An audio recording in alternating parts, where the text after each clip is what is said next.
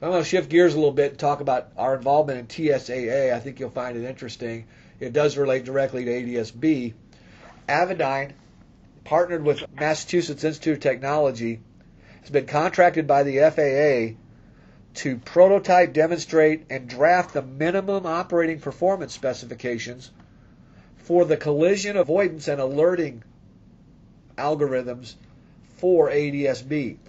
So ADS-B is a traffic awareness product that, if you're getting the signals from other airplanes, there's very limited in terms of providing any kind of collision alerting. It's mainly for traffic awareness. It's up to you to do the alerting, essentially, or to determine whether there's going to be an imminent collision. We're developing the actual collision avoidance algorithms that will become part of the TSO for ADS-B. That will be shared industry-wide, and any vendors that make ADS-B products will be able to incorporate this application, if you will, and run it on their ADS-B product.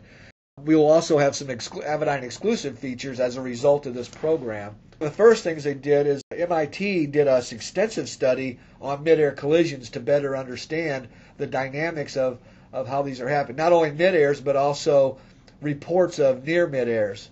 They were analyzing all the data over a 10-year period from 2000 to 2010, which included 112 actual mid-airs from the NTSB database, as well as over 3,500 near mid-airs reported. Interesting data, 59% of all mid-airs take place near airports. Okay, that seems logical. And by near, that's in the pattern or in the vicinity. And you can see from this diagram, of course, there's the pattern, and then there's some radius that's defined as the vicinity. And then, to me, equally important, I think we all agree that the terminal area is where most accidents occur, but 41% are occurring away from the airport. So out in route airspace, there's still mid-airs happening at a significant rate. So it's not just, remember these old TIS transponders I talked about earlier, those only worked in terminal airspace. So once you flew out of the terminal area, you'd get a message on your display that said no traffic available.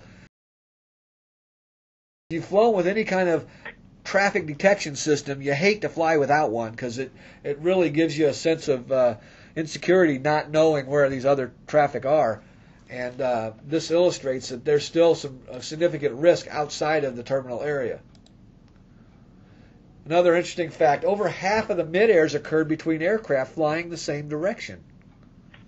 So notice here, if you see the aircraft out here at 45 degrees off the nose, there's a pretty good chance you're going to see them visually. You're getting the motion, the left to right or right to left motion. If they're coming head on, there's a little higher risk because there's still a speck. Even though they're coming toward you, it's harder for the eye to pick that up. It's a little tougher to see when you get into this blind spot off to the left or right in the quartering, but a majority of these accidents are in overtake situations, which is really interesting. And 80% of the mid-airs are in the airport pattern. They're happening on final, short final, or on the runway. So you can see the distribution there as well. And over half the mid-airs occur between two aircraft that are straight and level and cruise.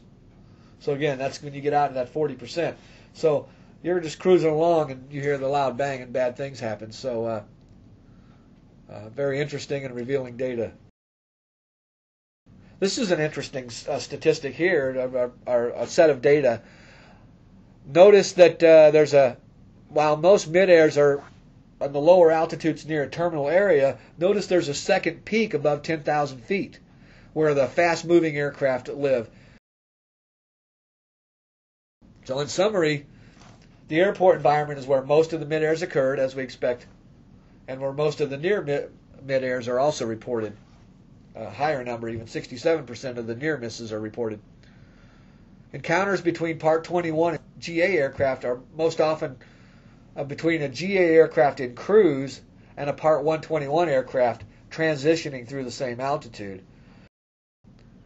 So one of the things that MIT and through the study we certainly have to understand is that our traffic situational awareness and alerting, our TSAA application for ADS-B, has to be incredibly effective in the terminal area and at high density airports to handle lots of airplanes moving in different directions. Avidyne's ADS-B solutions we previously announced. Our transponder is a Mode S transponder that meets the mandate for 1090 megahertz out. Our TAS-A products, which we'll talk more about, is our active traffic system with ADS-B in capability. That'll give you the ADS-B in, again, over 1090 megahertz. So these products will be the first to implement this TSAA logic that we're talking about. But again, that will be rolled over into the MOPS over the next couple of years. And that will be an industry standard. They'll actually modify TSOC 195 in order to incorporate those minimum operating performance specs. So we want to introduce, at Sun and Fun last week, we introduced VeriTAS technology, which is really Avidyne's branding of this TSAA collision avoidance logic. Of course, VeriTAS is a Latin word that means truth. We believe VeriTAS is really going to be showing you the true traffic picture. You're going to get the active component along with ADS-B, along with the collision avoidance. We're going to correlate the active and the passive targets. We're going to have better alerting capabilities so that you're going to get second alerts and reinforced alerts if you're not taking appropriate action. It's going to do a much better job of eliminating nuisance alerts. One of the biggest problems with any traffic system is what we call nuisance alerts, or the continuous ignoring by the pilot of the alert because they believe it's not really a threat. There have been numerous accidents where pilots have turned off their traffic system. They might be flying in close formation, and they know the guy's out there, so they turn off the audio, and of course then the other aircraft or themselves make an abrupt movement, and bad things have happened. So if you're in a close formation but you're not a threat, we don't want to be giving you an alert that you're going to ignore. But as soon as something starts to happen where it might be a collision imminent, we want to be able to give you an alert that means something to you, eliminate this crying wolf scenario that we've seen so much. So that's what VeriTAS is about. It means more accurate traffic alerting and no nuisance alerts.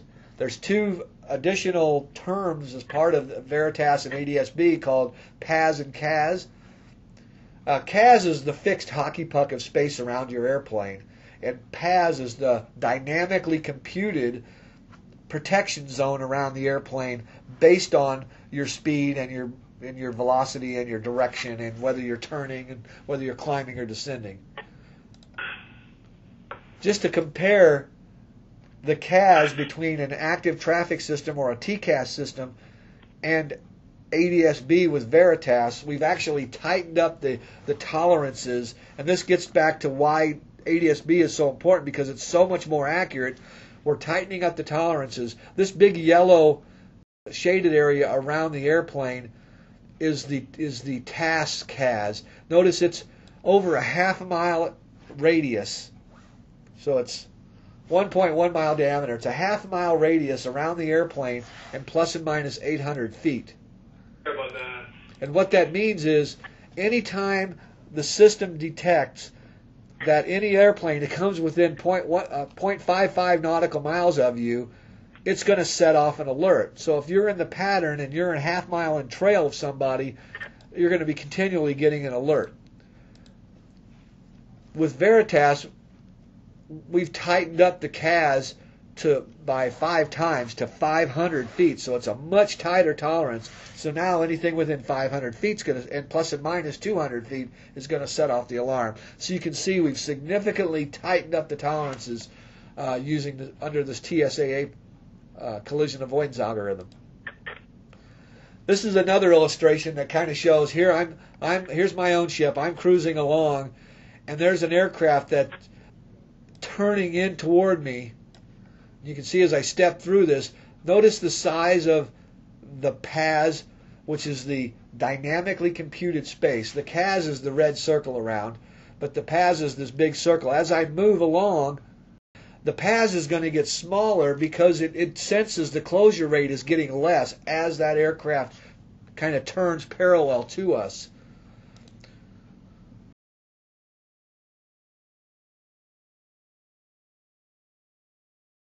So while here we're going to get an alert because he's within 30 seconds of us, but it's also a lot tighter tolerance. We're not going to get the false alert back here. It is detecting this closure rate is changing. It's getting less. So that's kind of showing you how it's dynamically changing. It's not some fixed distance. This diagram gives you a better, I've kind of got a close-up here, I'll show you. Here I am flying along, I'm in this blue airplane here, and this is an intruder aircraft, and I've detected that aircraft on my display, but as it gets closer, you can see I'm continually computing. Notice the diameter is getting bigger because it's starting to turn toward me. I'm going to get a traffic alert when it detects I'm 30 seconds from imminent collision. And now I can do something about it. In this case, I'm going to go ahead and go on along. Or maybe I've deviated or whatever, but you can see I've gotten an alert based on his projection of where he's going to be 30 seconds out. Here's the different symbology. If you've flown with a TCAS system or a TAS system, you have these non-directional targets. Of course, this is the ground targets, which are new. We're going to show you ground targets in brown or tan. Those are new. Those weren't available. Those weren't differentiated with TCAS systems. But with VeriTAS, we're going to show you those in a different color, so you'll know they're on the ground. Now we're going to add these directional targets. Now you're going to get a sense of which direction they're moving. Here's a traffic display. You can tell a lot about each of these different targets. These folks are sitting on the ground right here, and we change colors so you can, I don't know if it'll show up. Let's try it. No. But you can see there's guys on the ground. There's a Southwest Flight 762. If you hear him talking to that guy on the radio, you know exactly which guy it is. He's moving up and away from you. He's 1,100 feet above you. Here's a guy that's 800 feet below you, but he's climbing at the yellow target here. So you can know an awful lot more about the targets just by what you see on the screen here. Avidyne's active traffic systems are going to include VeriTAS, which is this TSAA logic we talked about. It'll receive ADS-B in via 1090. It'll get the UAT targets via ADS-R from the ground, and it'll also receive Mode AC targets via the ground-based TIS-B. We have three different models, the TAS-A series we call them. We'll still offer our entry-level TAS-600, which is a non-A, non-ADS-B, but it'll give you active traffic at a significantly lower cost. So here's, again, a scenario of a host aircraft with TAS-A. Notice the 1090 guys, we're going to see those guys directly with ADS-B in. The 978 guy, we're going to actively interrogate him with our active traffic. This guy's 978, but notice he's not within line of sight of the ground station, so we may not get him over ADS-R, but we'll actively interrogate him. We'll also actually actively interrogate this Mode AC guy over here. Once we receive the ADS-R, we will get the 978 guy, and if this guy gets through to the ground station, we'll get him over ADS-R as well. Here's a couple more flight scenarios you might find interesting and helpful. So here, I'm on a 2-mile left base. Here's an intruder aircraft out on a 3-mile final. I've got a TAS system on board, or a TCAS. So I've got a protected collision avoidance zone, a CAS of 0.55 nautical miles. In this scenario today, I'm going to get a traffic 3 o'clock low 1 mile alert because I'll see this guy on my screen. And with the TAS system, what I'm probably going to do is put the throttle forward, and I'm going to climb and get the heck away from him. And I'll end up doing a go-around because I don't want to take any chances because I've got an alert and I've got to do something about it. With VeriTAS and ADS-B, I've got a much more tighter CAS zone and protected zone. In this case, I'm projecting where I'm going to be in 30 seconds and where he's going to be, and I know there's not going to be a conflict based on my speed and his closure rate. In this case, I can get in and go ahead and make my approach and not have the expense and the time lost of having to go around because of a nuisance alert. Here's another scenario where we're on parallel runways, and maybe the runways are a half mile apart, and with a TAS system, that's close enough to set off a an alert. Now I may go ahead and proceed with my approach, but now I've got my traffic system complaining at me all the way down the approach, which is, again, a nuisance alert might cause me to want to shut the thing off, and then it won't be there to protect me when I really need it. With the VeriTAS system, again, tighter tolerances, I'm not going to get that alert. I know I'm on a parallel approach. I'm not within the tighter tolerances, so I'm not going to get the nuisance alert. I can continue down the parallel approach without having this thing nagging at me. Yet I still have the protection in case that guy deviates into my airspace enough to get 30 seconds of warning. Here's another example where I'm in trail downwind. I'm entering the pattern. Maybe I'm a half-mile separation. Again, it's going to set off the alarm because I'm close enough with a traffic system. I'm going to get a continuous alert as I move through the pattern. With the TSAA, tighter tolerances, I can see the guy on my display down here, but I'm not going to get those continuous nasty alerts unless something changes and that guy slows way down or I'm not maintaining speed and I catch up with him or whatever. Avidyne has a website called adsb.com. You've seen our little bumblebees all over these slides as we move through. ADSB is ads-b.com was already taken, so we adopted the little bumblebee as our mascot in ads-bee. You can go on there. It's a portal. Anytime we see a good article about ADSB, we post it here, so you'll find it as a good portal to download information. Again, ADSB, we also have a thing called Avidyne Live where you can, it's a forum. We've got frequently asked questions are posted up there. Anytime those are updated, you'll be alerted. And we'll try to keep you up to date on what's going on with Avidyne.